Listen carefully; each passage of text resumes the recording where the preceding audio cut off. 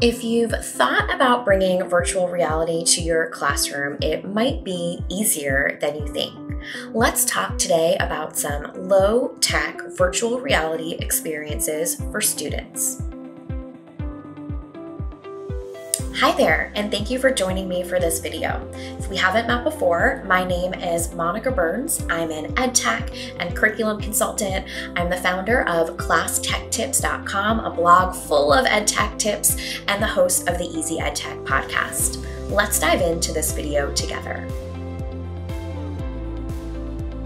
There are different kinds of experiences students can have as explorers in digital spaces, including different types of mixed reality content they might come across.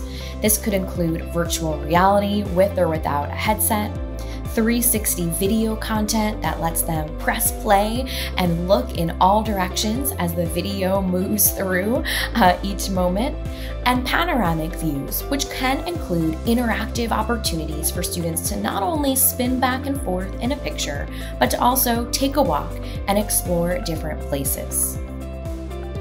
Virtual reality experiences for students can take many different forms, and sometimes we'll look at augmented reality, which is one type of technology that would fall underneath a mixed reality category, or we might narrow in on just one type of experience to introduce students to at first. There is a lot to sort through and a lot of great resources out there and available for students. One that we'll take a look at together, and you can get a peek over my shoulder now, is Google Arts and Culture. This is a free website. They also have a mobile app that provides lots of opportunities for students to go out and explore the world. As we take a look at this resource together, you'll hear me mention a few of the prompts or questions you might introduce to students along the way. So right now, I'm here at Google Arts and Culture's website. You can find it by going to artsandculture.google.com. One thing I love about going to their homepage is that it always looks a little different. You can find lots of different featured resources right here at the top of the page before scrolling down to dive a little bit deeper. Now, as I mentioned, there's also an iPad, iPhone, iOS-friendly app on the Apple App Store, and an Android app that you can find on Google Play as well. We're not talking about augmented reality specifically today, but these apps are great if you're exploring those types of pieces of technology as well. What we will look at together are some of the explorations that you can go on, that you can walk through to experience a place in a virtual reality style simulation. Now, although there is often great content to choose from straight from their site, I'm going to take you instead to the search bar at the top of the page, and I'm going to type in a favorite place you might want to explore with students, the Grand Canyon. Now, of course, there is no substitute for the real thing, and as you hear me mention a few different discussion prompts you might share with students, I'll point out some of the ways you might spark a conversation with a place that might just be hard for students to be able to visit. Now, the museum views here on Google Arts and Culture is where it is at. So we are going to tap on one of these to take a walk and explore together.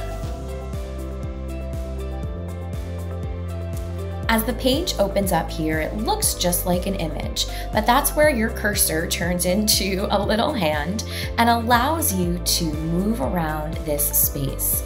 We can look up and down in all different directions. Now, this is more than just a 360 panoramic image. What 360 panoramas were one that I mentioned when we first got started today. This is an interactive space where students can actually take a walk on the trail, move around in all different directions, and get a feel for a place that might be challenging or impossible for them to visit during a unit of study, where getting a peek at the Grand Canyon would come in handy. What kind of questions might you ask if you bring students to a place like this? Well, you might ask them to think about, what time of day is it in this place? What do you think it smells like here? What do you think the temperature is like when this photograph or this 360 experience was captured?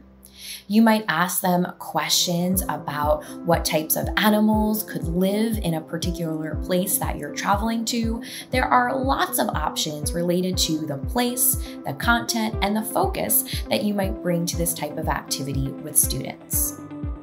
Now, the types of questions you ask students could fall into a few different categories.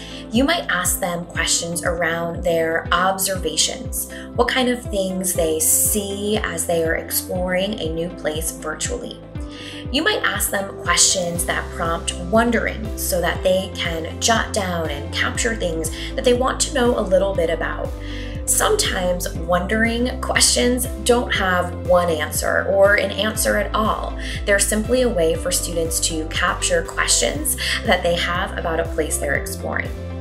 In addition to questions that focus on observations and wonderings, you might ask questions that prompt students to build empathy or connect to any of your SEL or social emotional learning goals. This could include questions that are focused in on someone else's perspective when they are visiting or living in a certain place.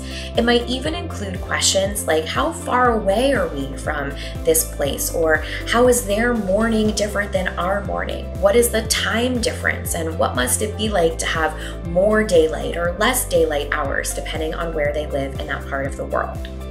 As you're building out virtual reality experiences and introducing these types of low-tech tools to students, having a clear focus and some set discussion questions can help make sure that that experience is true to your initial intentions.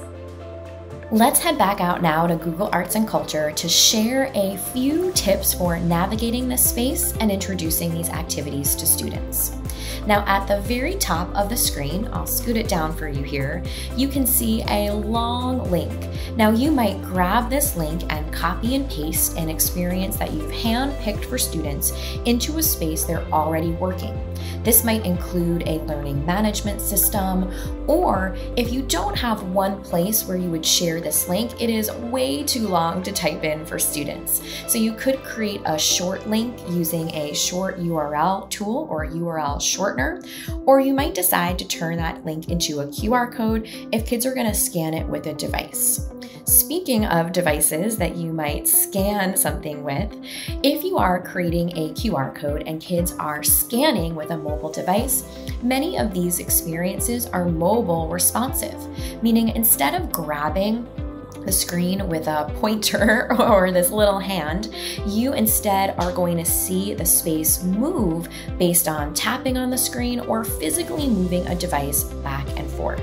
Really just depends on what you happen to be using. I would suggest trying out any of these experiences on the same devices your students have access to before sharing them. Let's come back out here to the home screen, and I want to share with you another place to go to explore these spaces. Right here at the top, I mentioned that there are featured pieces of content. If you see one with a 360 in the title, or you see one with this little icon, you'll be able to do something similar to what we just did within our Grand Canyon space. If you see the Explore area and a little person like they're walking in Street View in Google Maps, that's also telling you that you are able to explore these spaces. Now, we are scratching the surface with what you can find here at Google Arts and Culture's website, so I encourage you to dive in and see lots of different things that are available for you to explore. And of course, just like me, you can use the search bar at the top and type in a place that you want to bring your students to in this virtual reality experience. Remember, as you build out these virtual reality opportunities for your class, make sure to choose a place that you can ask students questions about that will spark a discussion. If your students are working on this type of activity synchronously, so live and all together, you might pause and have students turn and talk or stop and jot some of their observations. If your students are working asynchronously or on a self-paced manner or in their own schedule, you might provide a space for them to post an idea, something that came to mind for them, or a big takeaway that they can share with their fellow classmates.